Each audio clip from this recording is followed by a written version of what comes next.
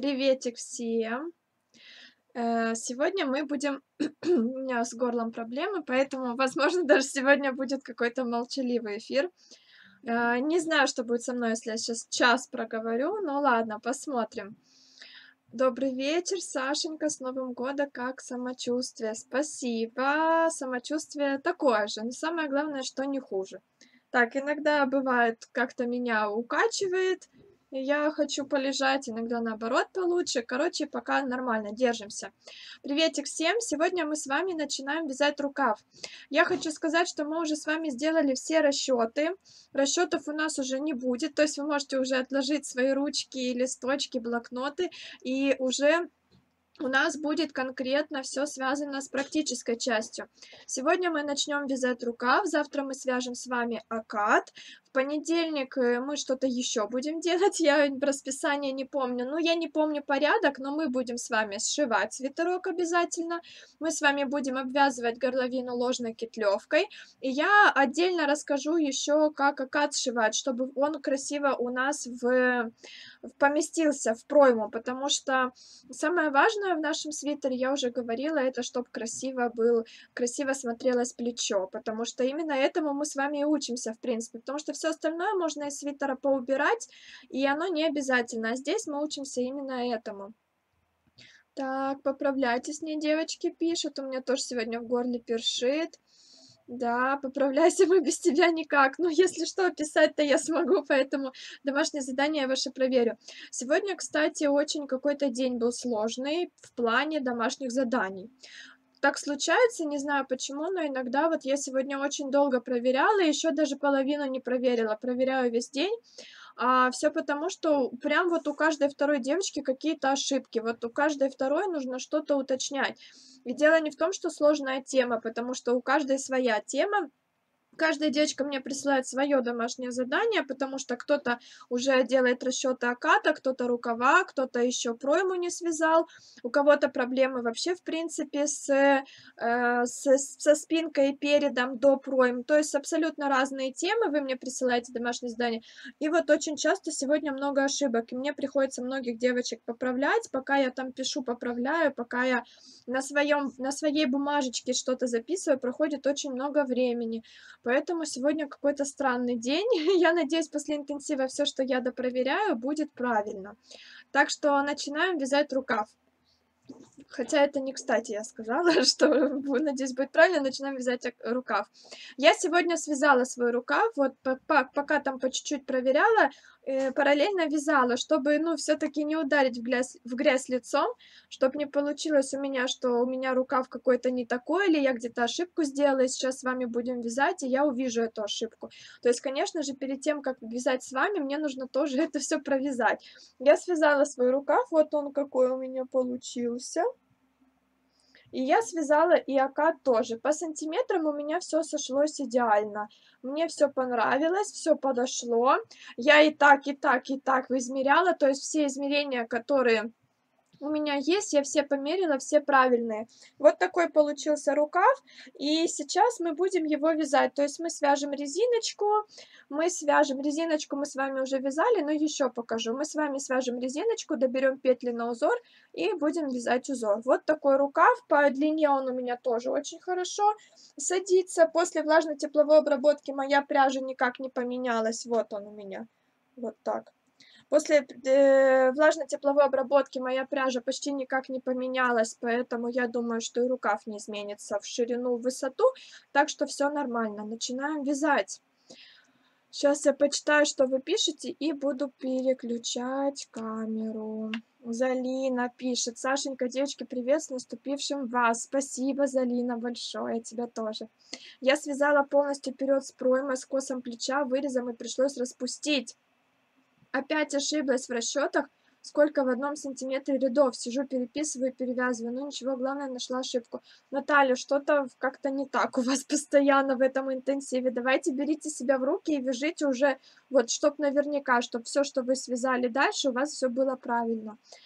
Ну что, давайте начнем. Чем быстрее начнем, тем быстрее закончим. Хотя рукав мы не закончим, потому что мы не сможем за весь эфир связать рукав. Главное начать. Начнем, я там посмотрю, что как у нас.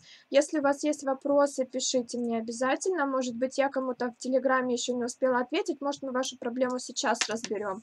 Тоже очень удобно. Так что пишите, я пока буду переключать камеру. Сашенька, как здоровье? Я вот в начале эфира говорила, пока ровно. Ну, то есть не лучше, не хуже, потихоньку. Мне не очень плохо, но и не очень хорошо. Так.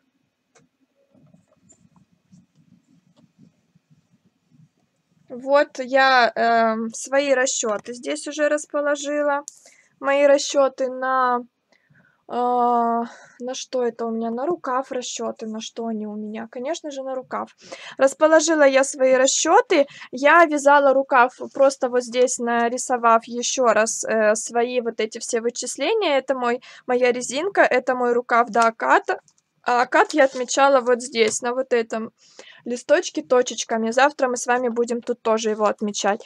Ну, потому что мне неудобно вязать было с таким большим листочком А4, поэтому я использовала блокнотик. Сейчас мы будем с вами по вот этому плану вязания вязать наш рукав. Сашенька, поправляйтесь, скорейшего выздоровления, спасибо. Точно, как-то я расслабилась в этом интенсиве, наверное, настроение не то, но все равно не унываю, вяжу. Как это не то, Наталья, давайте повышайте себе настроение, тем более праздник только что прошел. Мне кажется, что... Что это такое у меня? Мне кажется, что наоборот должно настроение хорошее быть. Сейчас, девочки, секунду, я тут пытаюсь поправить. Ой, спицы упали. Ну вот, как всегда. Все, я готова. На что расчеты, на рукав? Я запуталась, заблудилась, что мы сейчас будем вязать. Итак, смотрите, начинаем. Нам нужно набрать 32 петельки, 30 плюс 2 кромочные. Набираем мы тоже итальянским способом, будем вязать двойную резинку, как мы вязали спинку и вперед. Вот я тут положу наш рукавчик. Что самое важное, что вам нужно знать, хотя не обязательно, но желательно. Ниточку мы оставляем подлиннее. Вот этот кончик наборной ниточки оставляем подлиннее для того, чтобы мы с помощью этой ниточки потом рукав сшивали, чтобы у нас не было здесь еще дополнительных двух кончиков. Поэтому как бы отмерьте там, не знаю, 1,5 ниточки и потом начинайте набирать. Если у вас петель много, значит отмерьте 2 метра. Ну вот я вот примерно метр отмечаю, беру кусочек ниточки на то, чтобы набрать петли, и набираю. Набираем мы итальянским способом одной спицей. Я уже показывала, как набирать, поэтому здесь уже сильно уточнять не буду в этом эфире, но все равно, если кому интересно, следите, что я делаю. Потихоньку буду комментировать. Первую петельку мы набираем так, как обычно. Самым стандартным способом затягиваем, а затем мы набираем как бы одну лицевую, одну изнаночную. Лицевую мы набираем, подхватив нить, которая ближе к нам, снизу, а нить, которая дальше от нас, подхватываем сверху. Это первая петелька, но у нас уже вторая, потому что первую мы набрали 2. Дальше мы подхватываем нить, которая позади нас, снизу, нить, которая впереди нас, подхватываем сверху. Это будет третья петелька. Дальше повторяем: 4, 5, 6, 7, 8, 9, 10, 11, 12, 13, 14, 15, 16, 17, 18, 19, 20, 21, 22, 23, 24, 25, 26, 27, 28, 29, 30, 31, и нам нужно 32. И последнюю 32 мы набираем снова таким способом, как обычно. Затягиваем. Вот у нас 32 петельки, они у нас тут как попало расположены. Иногда можно испугаться, многие пугаются, но все нормально. Сейчас мы будем их провязывать. Это наш наборный ряд. О, Санек подключился, привет. У меня вчера получился итальянский набор, счастья столько было. Ой, Залина, поздравляю, очень круто. Так как ниточка наша от наборного края у нас справа, значит сейчас у нас ряд изнаночный. Помните, из-за того, что у нас резинка двойная, у нас 8 рядов будет двойных. Одни ряды у нас с этой стороны 8, вторые ряды с этой. За счет того, что мы провязываем не все петельки, а только через одну, то есть мы сначала провязываем половину петель через одну, затем переворачиваем вязание, провязываем половину петель через одну с другой стороны. Поэтому у нас по факту получится 16 рядов. Я буду отмечать изнаночные ряды здесь точечками сверху. Вот у меня точечку ставлю я, а лицевые ряды буду отмечать в клеточке. Так, вот у меня сейчас изнаночный ряд. Первую петельку я снимаю, вот стараюсь ее снять вот так, чтобы у меня нигде ничего не перекрутилось. Да, все нормально. А теперь, о, Залина, поздравляю, молодчинка, поздравляет Залина. Привет, Санек, тихо, Сашенька петли считает, все затаили дыхание. Меня Саша любит сбивать, мне кажется, многие мужчины любят сбивать. Так, я вот так уберу, чтобы вам было видно. Дальше нам нужно провязать лицевые петельки, изнаночные мы снимаем нить перед петлей. Вот это у нас лицевая петелька, она у нас выглядит так, как будто ее нужно провязать за заднюю стенку. Мы лицевой за заднюю стенку ее и провязываем. Она похожа очень на лицевую, провязали лицевой, дальше у нас идет изнаночная, она с вот такой вот перегородочкой. Мы ее просто снимаем и рабочую нить располагаем перед петлей. Вот мы это все сняли. Дальше у нас снова лицевая, изнаночную снимаем, лицевая, изнаночную снимаем. И вяжем так до конца ряда. Самое главное, что мы должны делать, это следить, чтобы у нас петли не перекрутились. Потому что может быть такое, что вы где-то рукой что-то подправили, здесь у вас перекрутилось и все. И тогда вот этот вот такой двойной край красивый у нас не получится. Вы должны следить, чтобы у нас четко лицевая вязалась за заднюю стенку, она четко была расположена так. Изнаночную мы захватываем за переднюю стенку и нить перед петлей. Вот снова у нас лицевая, изнаночная. Если что-то перекрутилось, значит пытаемся развернуть петли вокруг спицы так, чтобы у нас выглядело все так, как обычно. Лицевая за заднюю, изнаночная. Провязываю я все это дело до конца. И сейчас еще расскажу один интересный момент, на который меня натолкнула Карина. Карине спасибо. Карине спасибо. Сейчас, вот, смотрите, у меня тут перекрутилось что-то, ничего не понятно.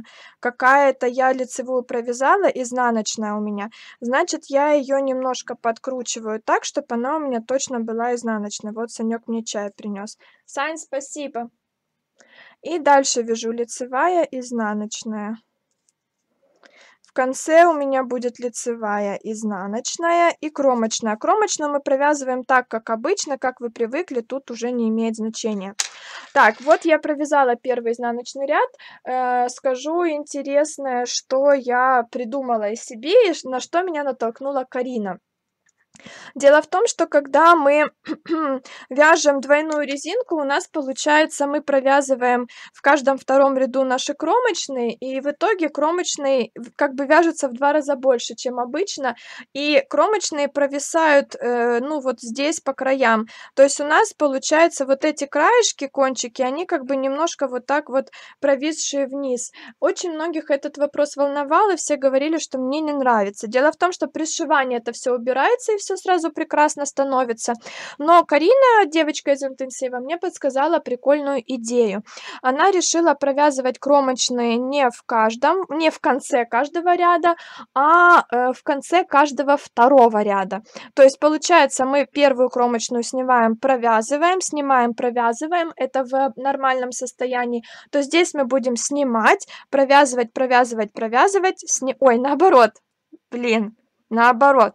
Мы будем провязывать, потом снимать, снимать, снимать, провязывать, снимать, снимать, снимать, провязывать. И так мы будем делать с каждой кромочной.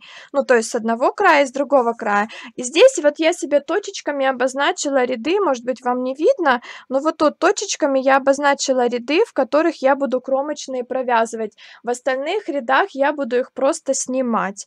То есть не в каждом втором ряду буду провязывать, а в каждом четвертом ряду буду провязывать. Вот тогда будет все хорошо. И вот здесь я сделала именно так. И видите, у нас как раз край не провисает. У нас вот как я положила рукав, так он и лежит. Все отлично. И здесь тоже как бы кромочные у нас получаются. Одна галочка равна 4 рядочкам. Ну, кто хочет, может вязать так, как привык, а кто хочет, может воспользоваться моим-Карининым способом, потому что Карине спасибо, я вот говорю ей отдельная благодарность. Саша, привет, с Новым годом, терпения тебя с нашими интенсивами, и спасибо за помощь и поддержку нашей Сашеньки. О, Сань, тут тебе пишут. А что пишут? Я только что прочитала. Ты не услышал? Нет. Я скриншот сделаю.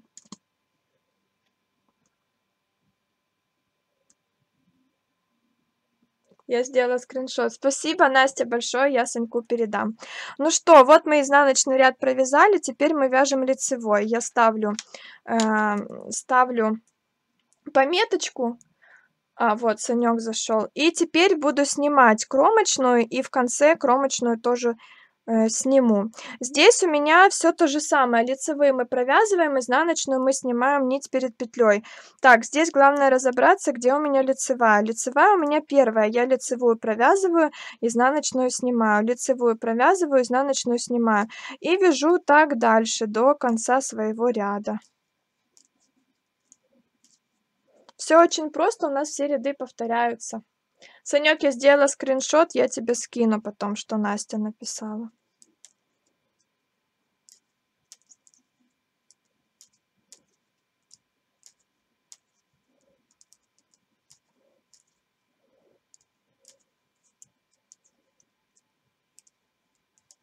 Я внимательно слежу за вязанием. Первые ряды нужно внимательно вязать, чтобы не сбиться. Так, и вот здесь у меня последняя кромочная. Кромочную я просто сниму, я ее никак не буду провязывать. Дальше у меня снова изнаночный ряд, я сверху ставлю точечку. Тут снова кромочную я эту снимаю, и дальше снова вяжу лицевую, изнаночную снимаю. И таким образом мы вяжем всю нашу резинку рукава. После резинки мы будем набирать петли. Набираем дополнительные вот петли для нашего узора, которых не хватает. Санек, тебе написали еще раз. Ты уже вышел, да? Которые нам нужны для узора. То есть в узоре у нас петель больше, потому что у меня косы, раны всякие, и поэтому после резинки петли мы добираем. Это все мы с вами вместе рассчитывали, я все рассказывала. Вот после резинки в последнем изнаночном ряду петли мы будем добирать. У меня все это есть в расчетах. Так, вот я связала кромочную последнюю, здесь с этой стороны тоже снимаю. Переворачиваю, вяжу лицевой ряд. И вот здесь уже в лицевом ряду и в следующем изнаночном я буду кромочные провязывать. Так, вот вяжу я лицевую, снова изнаночную. И здесь уже в конце лицевого ряда и в конце следующего изнаночного я провяжу кромочные. И таким образом у нас все получится как надо. Вы можете, если хотите, попробовать на маленьком образце. Если вам тяжело понять, то есть вы можете там набрать петелек 10 и на маленьком образце все это попробовать с кромочными, с набором итальянским. Вот моя кромочная, теперь я ее просто провяжу. Переворачиваю, вяжу изнаночный ряд, снова ставлю точку, и здесь второй раз в конце изнаночного ряда я снова провяжу кромочную. Так, лицевые снимаю, ой, наоборот, лицевые провязываю, изнаночные снимаю. Это мы проделываем в каждом ряду, здесь никаких изменений, лицевые и изнаночные вяжутся одинаково. Таким образом мы провязываем половину петель в одном ряду, половину петель в другом ряду через одну. В итоге у нас получается полая двойная резинка. Так, и тут мне нужно провязать. Вот, провязываю кромочную. Переворачиваю. Санечка, умничка, поддерживаешь Сашу. Спасибо, девочки. Колдунья, нет бы мне самой вязать. Нет, сижу, смотрю, завораживаешь. Берите спицы в руки, Елена, и вяжите с нами. Так, лицевой. Ставлю галочку, снимаю петельку первую. И тут снова лицевую провязываю, изнаночную снимаю. Главное не забывать отмечать в наших клеточках, сколько чего вы связали. Ну, край вот получается уже такой, как он должен быть. Приветик, Ира. Я 3 дня не вязала, сейчас смотрю, как ты рукав вяжешься, сама вперед, колдую с аранами. О, правильно. Я вот сегодня уже рукав 2-й раз вяжу, потому что это же самое я делала буквально часов 6 назад. В обед я рукав вязала. Ну, связала я его, не засекала, честно говоря, время, часа, наверное, за 4. Где-то так. Так, здесь мы снова кромочную снимаем. Просто сняли и переворачиваем. Так, спасибо, Саша. Здравствуйте. Это точно мы все ждем, когда ты участвовать начнешь. Когда начнет Саша участвовать. Изнаночный ряд у нас я отмечаю. Дальше провязываем лицевую, изнаночную, лицевую, изнаночную. Вот я уже половинку, наверное, своей резинки связала. В рукавах, да и в спинке, и впереди, кстати, важно, чтобы все было синхронно. То есть, если количество рядов резинки у вас одно, то значит на втором рукаве должно быть точно такое же. Не запутайтесь, пожалуйста, когда вы будете вязать второй рукав. Поэтому я советую всегда... Ой-ой-ой.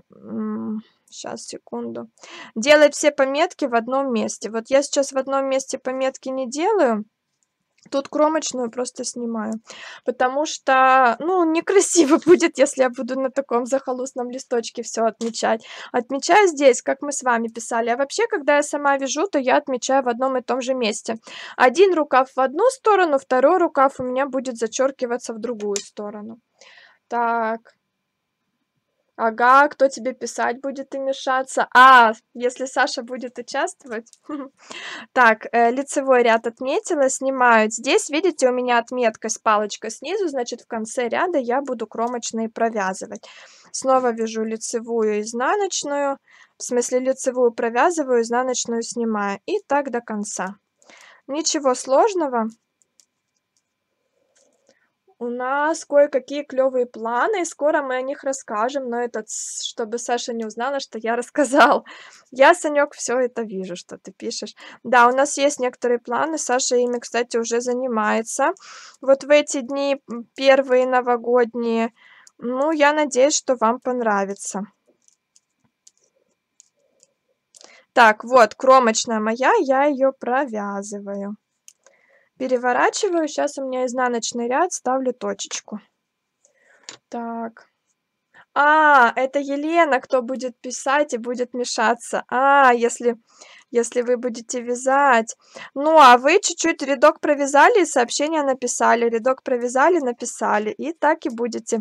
Так, в конце этого изнаночного ряда я тоже провязываю кромочную. Вы можете написать себе 16 клеточек здесь, а не 8. И в каждой делать пометку. Ну, я вяжу так. Это кому как удобно. Так, вот, провязываю я здесь кромочную, переворачиваю.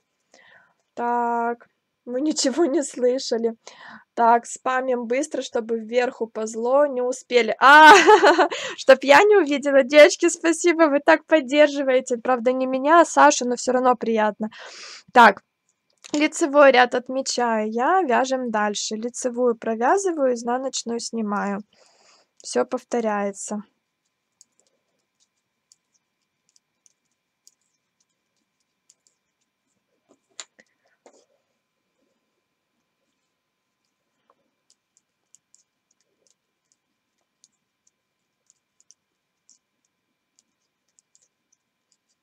А есть вообще такие, кто уже начал вязать рукав? Наверное, вряд ли, да? Потому что знаю многих девочек, кто расчеты сделал, но пока мне рукава не скидывали. Так, тут в конце я снимаю кромочную, не провязываю. Вот у нас получается резиночка с одной стороны и с другой стороны. Она двойная. Так, глазастая глядела. Ну, я же все комментарии читаю, чтобы никто не обиделся. Так, изнаночный ряд Провязываю, снимаю, провязываю лицевую, изнаночную.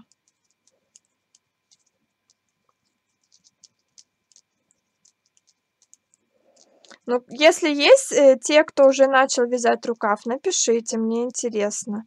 Ну, хотя я не уверена в том, что сейчас кто смотрит эфир, среди тех девочек есть, потому что, в принципе, тех девочек, кто рассчитал рукав, ну, в принципе, мало. Так, тут я снимаю. Переворачиваю. О, я начала, ух тышка, я 40 рядов, круто, 2 девочки начали рукава. Молодцы, молодцы, вот это класс, я не ожидала. Так, лицевой ряд, и у меня здесь снизу палочка, значит, в конце лицевого я буду кромочную провязывать. Снимаю кромочную, лицевую провязываю, снимаю изнаночную и вяжу дальше. Ой, молодцы, значит, меня смотрят те, кто рассчитали рукав. Я думала, что наоборот, знаете, те девочки, которые уже это все сделали, уже спокойненько себе вяжут, и им не интересно. Хотя, наоборот, может быть, посмотреть, как другие это делают. Так, здесь изнаночную снимаю, кромочную провязываю. Вот так. Так. Саша, можно еще в интенсив вступить? Ой, думаю, что нет, потому что мы уже, ну, рукав уже начали вязать. Мне кажется, что просто нет смысла. Если вы будете вязать такой же свитер, сейчас я отмечу и продолжу вязание. Так. Изнаночный ряд. Если вы будете вязать такой же свитер, как вяжем мы сейчас, я просто вам, ну, так сказать, бесплатно могу помогать. Вы можете мне писать, задавать вопросы. Будем с вами, ну, какие-то решать ваши проблемы, то, что у вас не получается. Все записи эфиров есть на YouTube, можете вязать. Но мне кажется, что, ну, неправильно, знаете, брать с вас денежку за неделю последнюю интенсива. Я бесплатно вам помогу. К тому же сроки уже, по срокам вы точно не успеете, мне кажется, все доделать. Так, просто связала вперед с проймой и вырезом и начала спинку, и вопросы начались. Ну, вопросы можете мне просто писать. Так, тут я провязываю кромочную. Просто можете вопросы писать, я вам буду помогать. Так, вот следующий лицевой ряд. Я, ну, обычно в первую неделю принимаю, во вторую неделю, там, может быть, в начале, в середине, может быть, но у нас уже 3-я неделя интенсива, и мне кажется, ну, уже не стоит просто. А вопросы я вам и так расскажу. Вернее, отвечу на вопросы и так. В интенсиве интересно участвовать, когда все вместе с девочками, когда какой-то общий интерес, когда есть сроки с домашними заданиями, когда хочется все успеть. Вот это да, интересно. Так, тут я тоже кромочную снимаю. Ну вот, у меня уже все получилось. Сашенька, ты еще не думала над следующим интенсивом? Нет, пока, ну, январь я точно отдыхаю, февраль, скорее всего, тоже. То есть я не отдыхаю, занимаюсь другой работой. Может быть, весной. Так, дальше изнаночный ряд у меня. И здесь я... изнаночным я еще сейчас ничего не буду провязывать в конце. А вот в следующем лицевом я буду провязывать кромочные. Так, и это у меня вот уже почти последний ряд. Здравствуйте. Я сегодня уже спрашивала у тебя про количество петель у плеча, и так неловко мне спрашивать. Спрашивай без проблем, потому что я отвечаю в директе на сообщения. Единственное, если не в интенсиве, то я могу не быстро ответить. То есть у меня нет, как бы это сказать, у меня директ не в приоритете. Когда у меня есть время, я захожу и читаю. Когда идет интенсив, я в первую очередь захожу к девочкам с интенсива, читаю их сообщения. Вот, ну вот это единственное, а так можно спрашивать. Саша, еще интенсивы будут в будущем? Ну, пока не знаю, но мне кажется, когда-нибудь что-нибудь будет. Но я не скажу, когда. Ну, потому что я не знаю, не из-за того, что я вредина. Мы, во-первых, с Сашей, у нас новое занятие нашлось. связанное с вами, кстати. Я думаю, что вам оно понравится. Новое занятие, вот о котором Саша выше писал. Вот мы, может быть, им как-то займемся, на него нужно время. Плюс у меня по бисеру очень много заказов, и я хочу немножко этим заняться. Ну и плюс, естественно, осивие наше дело основное по продаже одежды, тоже нужно новые модели, нужно это все как-то разнообразить. И у меня из-за интенсивов нет на все времени, поэтому так, здесь провязываю. Поэтому я пока займусь этими делами, а потом, если не найдется какой-то месяц, какие-то недельки, тогда проведу интенсив. Так, вот, последний изнаночный ряд. Видите, здесь мы все отметили. У нас вот как раз изнаночный последний ряд, в котором мы будем прибавлять наши петельки. Можно сейчас спросить? Можно, конечно. Саша, круглую кокетку не планируете взять в интенсиве? Ну, скорее всего, да, планируем. Если следующий интенсив будет, то он, наверное, будет по круглой кокетке, потому что многие спрашивали. Так, давайте прибавлять петельки. Сейчас я открою ту часть. Так, после резинки. Вот, после резинки. Мне нужно прибавить 12 петель через 2-3 петельки плюс 1. Так, давайте считать. Можно нарисовать 12 петель. Карандаш у меня, конечно, тупой. 5, 6, 7, 8, 9, 10, 11, 12. И каждую петельку сейчас буду отмечать. Так, снимаем мы кромочную. Сначала прибавлю через 2. Вот, сняли мы кромочную, я снова провязываю лицевую, изнаночную снимаю, 2 петельки. Вот таким перекрученным накидом я петельку добавляю. Готово. Первую добавили. Теперь 3 провязываем. 1, 2, 3. Добавляем. Отмечаю. Дальше. 1, 2, 2 петельки добавляю. У меня через 2, через 3. Дальше 3 петельки. 1, 2, 3. Добавляю. Отметила. 2 теперь. 1, 2. Добавляю. Отметила. 3. 1, 2, 3. Добавляю. Отметила. 2. 1, 2. Добавляю. Отметила. Теперь 3. 1, 2, 3. Добавляю, отметила. 2, 1, 2. Я уже вам, наверное, надоела. Добавляю, отметила. Теперь 3. 1, 2, 3. Добавляю, отметила. И еще 2 петельки. Так, 1, 2. Добавляю, отметила. И теперь 3. 1, 2, 3. Вот все кромочная, видите, все четко. Здесь я уже кромочную провязываю, отметила. 12 петелек я набрала. Теперь мы начинаем вязать наш узор. Так, читаю вопрос. У меня вперед араны, зад, лицевая гладь, и количество петель на плечо различное, разница в 2 петли. Я не знаю, как потом соединять их, ведь петля в петлю не получится, и петель в пройме тоже меньше. Не знаю, как это будет влиять при сшивании.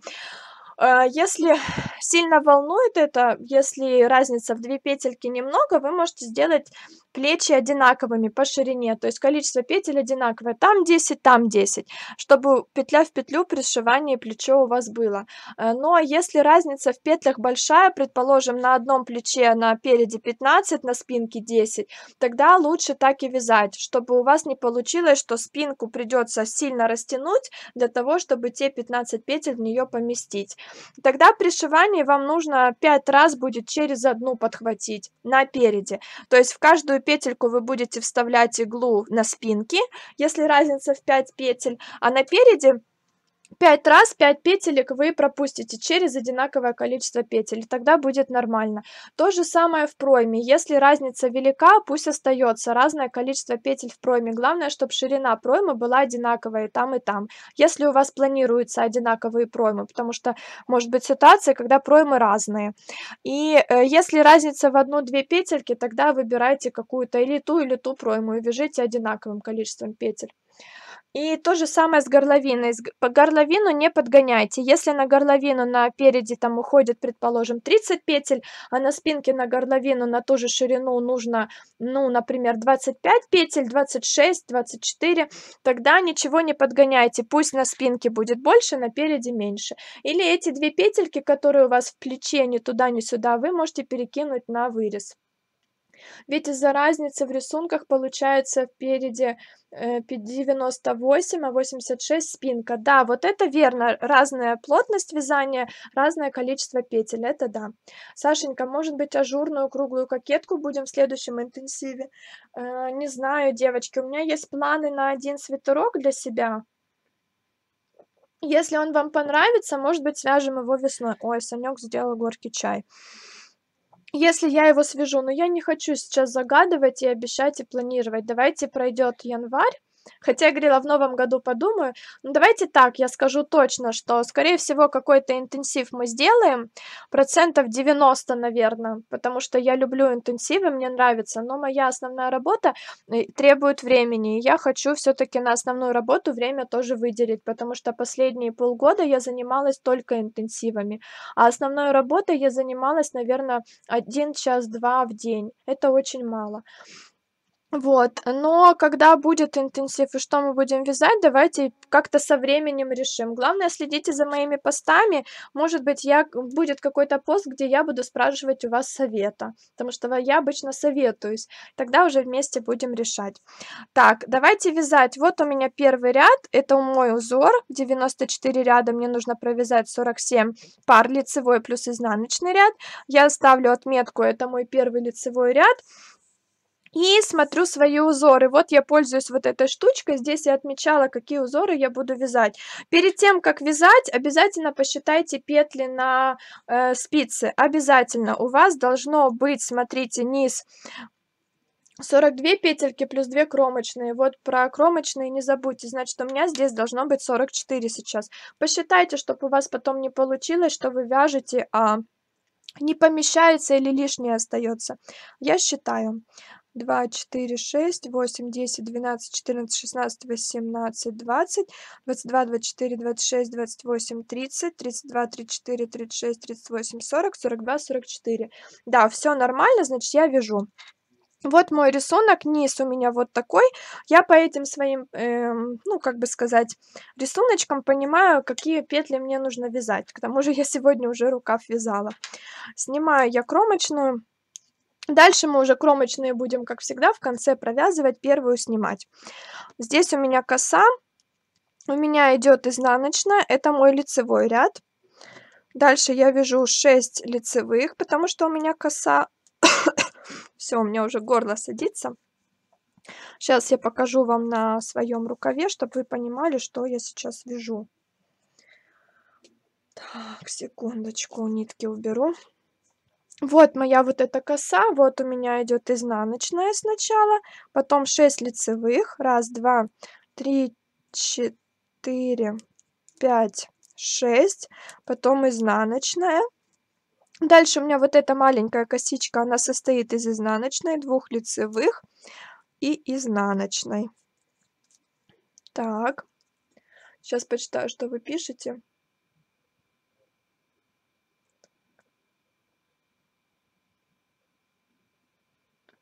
Сань, что за свитер для себя, какой он будет? Ну, не буду пока рассказывать, если б я хотела, я б рассказала. Что ты будешь вязать, то и мы будем вязать, знать обо всем хорошо, даже если умеешь. Спасибо, Яна. Ну, скорее всего, это будет круглая кокетка, как я и обещала. Еще давным-давно. Саша, чем ты в основном занимаешься? Сейчас в основном интенсивами. Так, сейчас я посчитаю. Тут у меня дальше идет изнаночная и 16 лицевых. 1, 2, 3, 4, 5, 6, 7, 8, 9, 10, 11, 12, 13, 14, 15, 16. Вот, дальше у меня идет изнаночная. Потом у меня идет изнаночная, 2 лицевые, изнаночная.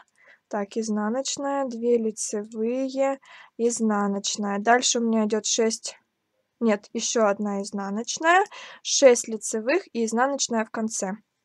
Раз, два, три, 4, 5, 6, изнаночная в конце, кромочная. Все верно.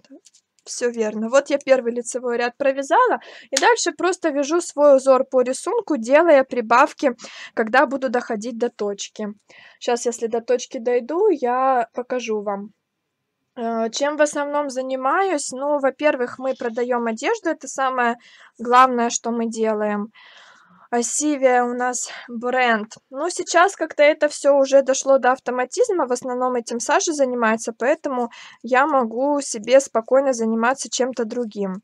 Во-вторых, это сейчас у меня это интенсивы. Полгода я ими занимаюсь, и они очень много времени отнимают. Ну, меня это радует, и я менять я бы это не хотела, но из-за того, что появляются новые планы, плюс основная работа немножко страдает, то я решила как-то иногда делать перерывы. Вот перерыв у меня будет, а как там дальше пойдет, я не знаю. Может, меня какая-то новая работа так увлечет, что я не захочу возвращаться в интенсивы. Я боюсь загадывать и что-то обещать. Плюс бисер. Вот бисер сейчас у меня тоже, как говорится, пошло дело. Потому что постоянно есть заказы, у меня уже очередь из заказов, и мне нужно это все переделать, и как раз хочу этим заниматься. Вот. Ну и вот еще у нас появилось с Сашей новое дело, которое вы сами мне предлагали 100 тысяч миллионов раз, и теперь Саша сам взялся и говорит, будем делать. У меня 38 петелек в пройме, в окате 74. Как так может быть? 74 это ширина же рукава, правильно, 74 вы поделите на 2, у вас получится 37, и это меньше, чем 38, значит все в порядке. Я не знаю, правильно или нет, но я ориентировочно считаю окат, это 2 проймы. Ориентировочно это в смысле по петлям, по рядам, что имеется в виду. Так, дальше отмечаю лицевой ряд. Я хочу показать, как я делаю прибавки. Если сейчас получится, покажу. Тут дальше я уже буду свой узор вырисовывать. То есть первый лицевой ряд я просто провязываю лицевыми и изнаночными, а дальше я уже буду вырисовывать свои косички. Всегда второй рукав держите под рукой, чтобы вы смотрели, в какую сторону какие косички у вас смотрят. Здесь вот я вижу, у меня сначала вправо идет переплетение, поэтому я так и переплетаю. Раз, два, 3, 4, 5, 6. Дальше 2 изнаночные. Здесь у меня переплетение вправо. Раз, два.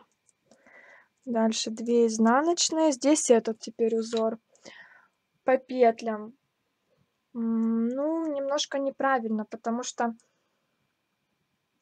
желательно, чтобы в окате было меньше петель. Раз, два, 3, 4. Потому что окат, он немножко изогнут, то есть это не прямая линия. Если по прямой сшивать, то да, одинаковое количество петель должно быть, но там изогнутая у нас линия у оката, поэтому петель больше будет. То есть петель должно быть меньше, чтобы потом еще некоторые ряды провязать без убавок. И сделать крупные убавки сверху. Вот так я бы даже сказала. Так, здесь я переплетаю свой узор. Ну, мы когда делали расчеты рукава, я вчера это объясняла. Не хочу сейчас повторяться, поэтому уже ладно.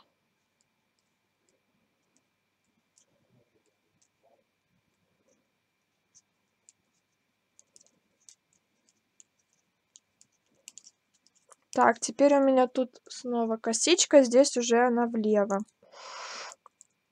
Значит, я делаю переплетение влево. Раз, два. А здесь косичка повторяется. Ширина у меня 60 петель, а 74 это галочки оката. Поняла. Какой у вас рисунок в рукаве и какой рисунок на спинке и переде? От этого тоже зависит, потому что если, например, рукав с каким-то сложным узором, который имеет плотность другую, чем спинкой вперед, тогда да, тоже может быть такое, что на окат больше. Тогда вам нужно будет окат, когда вы будете сшивать его, вот наш окат, вы будете хватать не за каждую петельку иглой, а, например, в некоторых местах через петельку. И это нормально, это тоже будет хорошо, это будет незаметно, если у вас плотности узоров разные.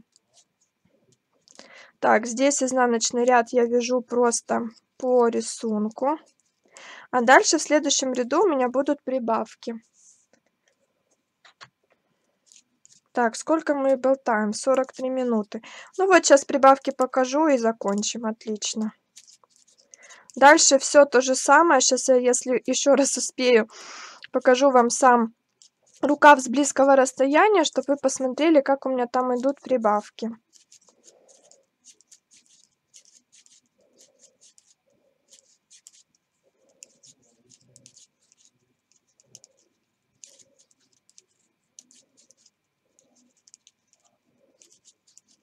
Тут просто изнаночный ряд вяжу по рисунку, а лицевые ряды отмечаю в клеточках. Так, вот я довязала. Так хорошо с вами вместе вязать. Перевязываю, уже заканчиваю пройму переда и перехожу к вырезу. О, класс! А, у меня все одинаково, я вяжу платье. Я вспомнила ваше платье. Но если вы мне расчеты скинули, тогда я посмотрю, мы с вами вместе подумаем. Сейчас мне тяжело что-то говорить, потому что могут быть разные ситуации. Так, отмечаю я вот третий ряд, и видите, у меня точечка, значит, мне нужно делать прибавки. Если у вас рукав вяжется какой-то лицевой, изнаночной гладью, платочной вязкой, то советую вам делать прибавки, провязав одну петельку, то есть вы кромочную снимаете, следующую петельку вы провязываете, а только потом делаете прибавку. Тогда у вас будет лучший внешний вид при сшивании.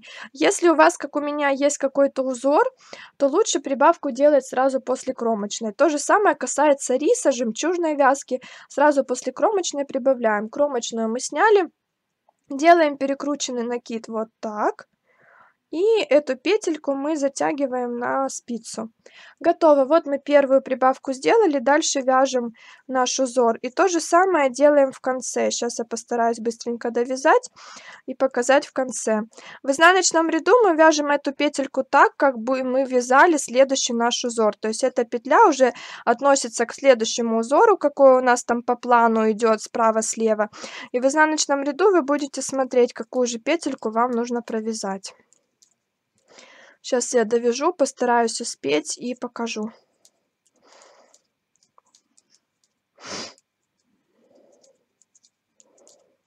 У меня уже горло барахлит. Приветик, кто здоровается, девочки, очень приятно.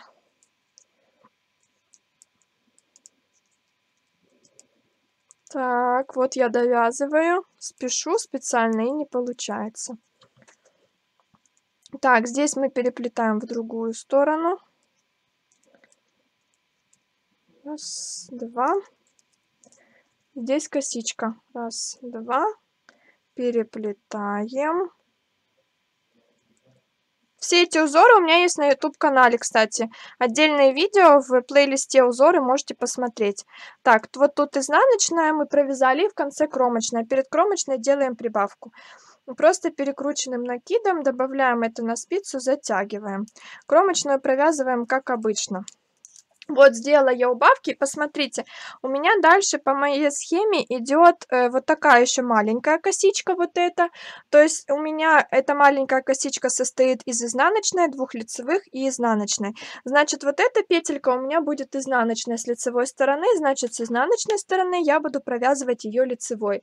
И так каждый ряд, каждый узор вы будете смотреть, что вам нужно провязать. Вот смотрите, как выглядит мой рукав, я покажу вам. Вот я тут прибавила одну изнаночную, у меня стало их две. Затем у меня прибавилась одна лицевая от вот этого переплетения. Потом, когда у меня появилось две лицевые, я стала переплетать. Переплетала, потом у меня стали еще тут изнаночные какие-то добавляться. И по моей схеме, моя схема куда-то улетела, по моей схеме дальше у меня идет платочная вязка, вот эта часть. Вот, когда у меня стали добавляться еще новые петли, я стала провязывать этот узор платочной вязкой. И вот таким образом связался весь мой рукав. Это мой окат. Окат мы будем с вами вязать завтра. Я покажу, как это все вывязывать. Рукав вот такой. Так, сейчас я поменяю камеру и будем с вами прощаться, что ли.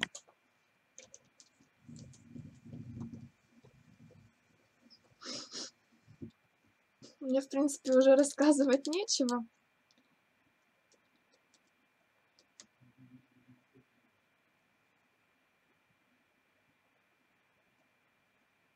Вот, готово. Ну что, если понятно, напишите. Ой, у меня рукав улетел. Если все понятно, напишите мне какой-нибудь смайлик, поставьте, чтобы я поняла. И завтра окат свяжем, и тогда уже полностью готовый рукав будет. Я жду ваши смайлики, напишите мне, и будем прощаться. 49 минут, да, вот видите, мы за 50 минут управились. А, вижу смайлик, Валида, приветик. Вот так начался у меня рукав, дальше он будет расширяться. И вот это как раз двойная резиночка, которая будет плотно сидеть у меня на руке. Саша, добрый вечер. О, сейчас я прочитаю. Длинное сообщение. Извиняюсь, что не по теме, сижу с проймой, ковыряюсь, надо закрыть 6 петель. Можно так? Так, 2 петельки, 2 вместе, 2 вместе, ничего, 2 вместе, ничего, 2 вместе. Да, да, можно, можно. Да, можно. Хорошо, значит, вы все поняли, хорошо. Самое важное в пройме то, чтобы после крупных и в вырезе, это и в пройме, и в вырезе, и в окате, это везде действует. После крупных убавок, минус 2, минус 3, минус 4 и так далее, вы должны обязательно связать 2 вместе. То есть в начале ряда мы убавляем много, поворачиваем, и в изнаночном ряду в конце мы убавляем 2 вместе. Это всегда везде, иначе у вас будут такие очень большие ступеньки. Поэтому, где бы вы ни убрали минус 2, следующий ваш пункт сразу это 2 вместе. А потом вы уже можете чередовать, то есть вы можете убавлять через ряд по 2 вместе, через 2 ряда по 2 вместе, через 3 ряда по 2 вместе и так далее. Но очень важно после крупной убавки сразу убавить 2 вместе. Тогда будет очень плавно, очень хорошо. Так, все понятно, спасибо. А я с проймы вывязываю напереди. А, проймы вывязываю напереди, круто. Спасибо, Сашенька, красота нереальная. Вяжу еще перед до пройм. Ой, ничего, еще есть время, еще даже больше, чем 1,5 недели. Или 1,5, да, сегодня какой день? Среда? Ой, я запуталась, какой день. Спасибо, Сашенька, все очень понятно. Я пока сижу, вяжу вперед спинку и смотрю, но мне все понятно. Вы идеал. Спасибо большое, Наталья. Привет, а я распускаю, буду на рукавах тренироваться. А чего распускаете? В чем проблема? Вот видите, сегодня какой-то, я же говорю, день непонятный. И домашние задания я проверяла, много было ошибок. И вот девочки пишут, что распускают почему-то, уже не первый раз. Напишите, в чем дело. Мне тоже очень интересно и полезно знать ваши ошибки.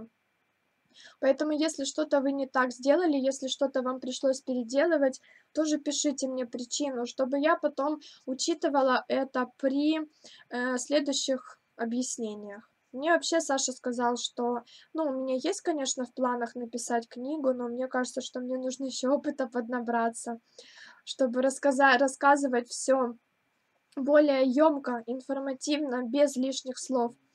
Но Саша говорит, садись, уже пиши, потому что лучше, чтобы были какие-то наработки, и потом их добавлять, переставлять, как-то переоформлять, чем с нуля потом писать. Вот, так что я уже не знаю, писать, не писать. Как-то мне страшно, потому что, мне кажется, я еще неопытная. Мне кажется, это никогда не закончится, я всегда буду считать себя неопытной. Ну, в общем, как-то так. Так, в плотность не попала на полотне, жаккард стягивает. А, я вспомнила вас.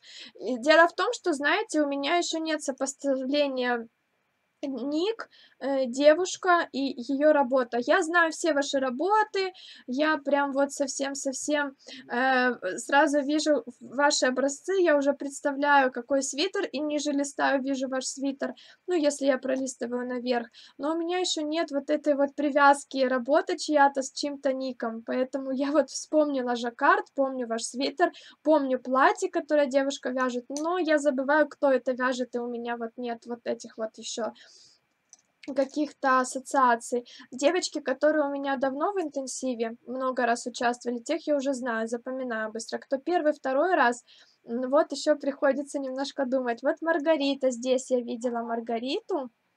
Маргарита написала, все понятно. Вот Маргаритин, я помню, свитер, потому что она много раз участвовала. Так, все. Так, и он прав. Все равно редакция будет не одна. Да, конечно. Мне кажется, что... Ну ладно, в общем, не будем про это. Мне кажется, что я совсем лошара в вязании. И я в плотность не попала, это лишь моя невнимательность. Ой, девочки, учитесь этому, чтобы не перевязывать. А у вас все идеально, книгу точно можно писать. Спасибо большое. Спасибо огромное, что бы я без вас делала. Ой, спасибо, так приятно. Очень приятно. А я раньше на 2 ряда, чем надо, сделала прибавку. Елена, вот из-за того, что вы много болтаете, вы вяжете вот так невнимательно потом. Будьте внимательнее. Что-то я еще хотела сказать и забыла по поводу нашей работы с вами общей. Ладно, отправили меня вязать.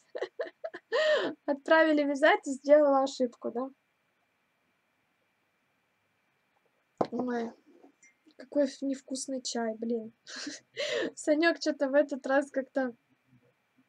Я не люблю горькие чаи, я люблю вот, чтоб прям просто была водичка прозрачная и без сахара. А тут Саша сделал какой-то слишком крепкий, еще и с сахаром. Ой, мне как-то неприятно. Ну ладно. Зачем себя так, Сашенька, вы умничка, очень хорошо объясняете. Спасибо, Нина, большое. Ну вот я и думаю, что, мне кажется, никогда такое не закончится, я всегда себя буду считать неопытной в вязании, не знаю. Ой, очень много планов, девочки, столько всего. Имеется в виду не те, которые я себе записала на Новый год, а в голове. В голове миллион планов. На год я себе записала там совсем чуть-чуть. Я удивилась, насколько мало я запланировала. Ну, потому что я как бы так реально смотрю на вещи, я понимаю, что я не могу охватить миллион дел и делать их все хорошо. То есть нужно как-то расставлять приоритеты. Вот я приоритеты так расставила, что у меня слишком мало планов. А если брать все планы, которые у меня в голове, то их, конечно, столько, что и, наверное, и 2 жизней не хватит, и мне очень жаль. Так, спасибо за все. Ой, Лена, спасибо вам большое. Как я вам говорила, ни один уже прямой эфир не обходится без вас, и если вас не будет в эфире, то это будет уже что-то не то. Кстати, осталась тут вот 1 минутка, давайте еще вам скажу. После интенсива у нас будет розыгрыш. Это не касается интенсива, это касается девочек, которые участвуют у меня в конкурсе. У меня на странице есть конкурс «Расскажи историю, как я нашла Сашу», потому что мне стало интересно почитать, где вы меня нашли все. И очень многие девочки уже участвуют, пишут свои истории. Там нужно просто описать, как вы меня нашли, поставить хэштег, отметить меня, и все. И вы будете участвовать в розыгрыше. Разыгрывать мы будем брошку. Брошку я буду делать вам специально на заказ под ваши запросы, брошку из бисера. У нас будет 2 брошки. Одного победителя выберу я как самый красивый, интересный рассказ, а второй просто случайным образом вытащу листочек. Поэтому вы можете участвовать в этом конкурсе. Там ничего сложного нет. Можете вот такой малюсенький текстик написать, и это уже будет для вас шансом получить брошку. Так что участвуйте. Вот после интенсива у нас будет этот розыгрыш, а также я получила посылку. Ой, тут осталось полминутки. Я получила посылку с пряжей, и мы вместе ее будем с вами открывать. Так что это тоже будет после интенсива. Так что эфиры не заканчиваются. После интенсива с вами буду всегда на связи. Я верю, что у тебя все получится. Спасибо. Вообще, я всегда переживаю, когда супругу вяжу. Вот все у меня и получается сикость-накость. Не знаю, что я так переживаю, хочется красиво связать. Вот у меня то же самое. Мне кажется, Саше очень сложно вязать.